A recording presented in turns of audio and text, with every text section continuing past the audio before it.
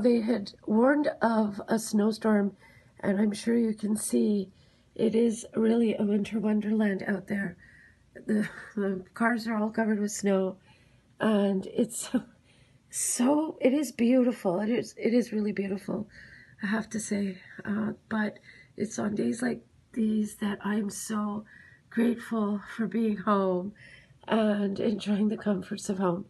And for me, that usually means food in a cozy, prepared in a cozy kitchen, eaten in comfort. And also, I just love having tea and something nice to go with that as well. Anyways, it's really, really bad out there. Reminds me of the song, "Gold Baby, It's Cold Outside." Oh, look at that. Unbelievable. So it's not every day that we do this, but it is looks like a very cold winter's day outside. And I actually avoid eating pork. So I don't, as much as I love bacon, I don't eat a lot of bacon, but today I thought I would do some bacon and eggs. And this is going to be a pancake with berries. So let's see how that goes. So I flipped over the pancake. It's, I guess, I don't know, flapjack pancake. It looks really, really good. And it took me a while actually sort of to master this and figure out the right pot for it, which is actually the smallest little pot that I have, because I find that it makes the pancake, makes it a little thicker than maybe most people are used to, but it does make it retain a small cute little shape, and it's easier to cook that way, and also it just looks better. And while I'm doing that, I do like, actually I could have kept them the way they were, sunny side up, but I actually like scrambled eggs even better. I find it's even somehow more decadent. And the other thing I find is that with the sunny side up, you kind of have to, what is it? It's very hard to transfer into, a bowl or a plate without breaking. So, like magic, these scrambled eggs are coming together. And there you go. Oh my God, does it ever look good? I have a bit of butter. I have some thawed out berries that are a little bit frozen still, but not completely. They're more thawed than frozen. Some whipped cream, some butter, some crispy bacon, some scrambled eggs, and now I'm just going to do this last part, which is so delicious, and that is put some maple syrup on the pancake. Now, maybe I could have put this on 2 separate plates, and it is something that's definitely going to be shared between the two of us, but I'm thinking it is kind of cool to have it all on one plate. And there you go. Very beautiful, wonderful weekday treat, and certainly a motivation for getting up. Hi. It's still snowing outside, and it is such a blizzard. And we were cleaning house the other day, and we found this. I'm just going to ask for a close-up. So it's basically rose petal spread, and it's something that you can make, but it is so cool that I actually have this from quite a while back and way before the pandemic.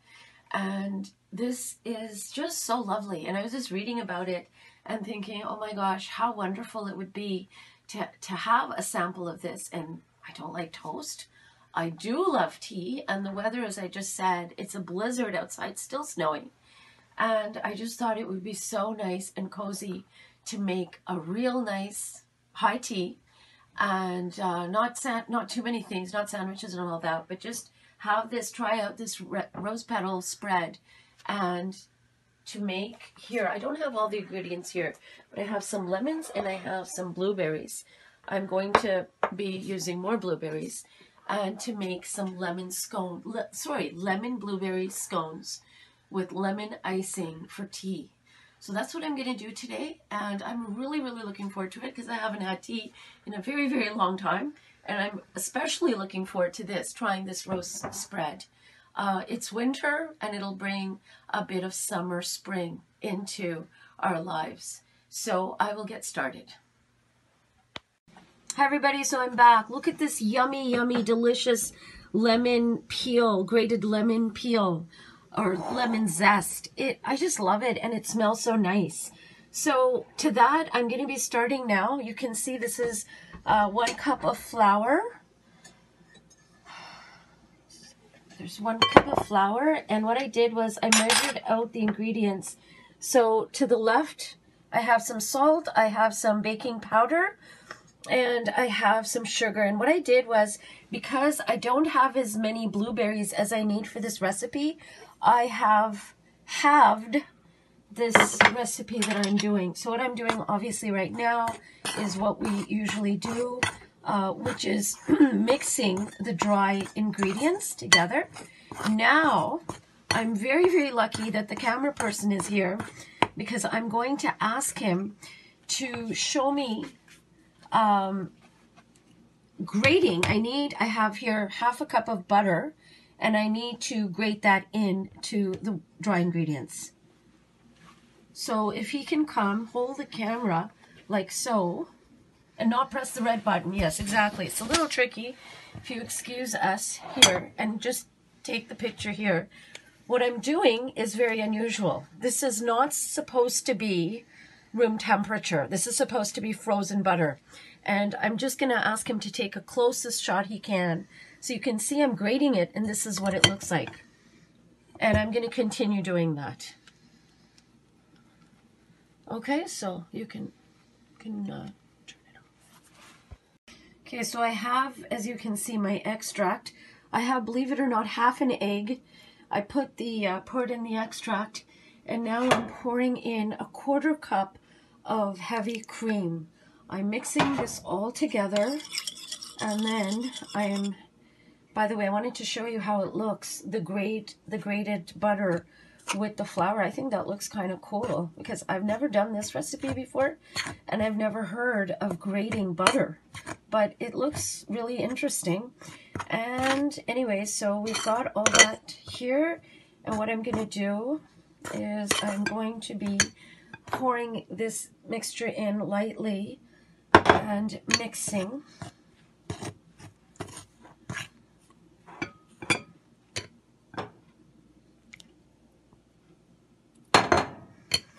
So I will continue to do that. It will be, these are scones, this is not a cake, so it will be a little bit like a bread kind of, not exactly a bread. See, most people I'm sure are familiar with scones, so they're not quite the texture of cakes or cookies. They're a little more, I would say, bread-like. So I'm going to continue doing this, but as I said, I have less blueberries than the recipe called for. With the juice, I'm adding in the blueberries, and all I'm going to be doing is mixing this up. And I think, by the way, that this in itself looks very, very good. I just wanted to show that this is what the balls look like. And all I'm going to be doing is so straightforward. I'm not going to be bothering showing you, but I'm going to be getting out my rolling pin, and I'm going to be flouring them a little bit more because they are a little wet, as you can see. And then I'm going to be putting them in the oven in a baking dish and baking them. And then when they come out, I will be back.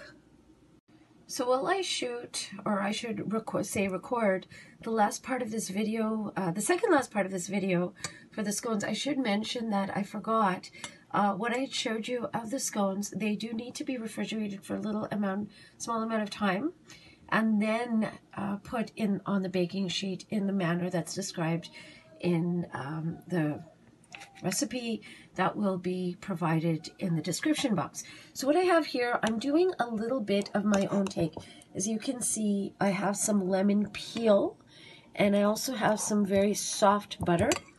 I have I'll just show you the icing sugar that I'm using.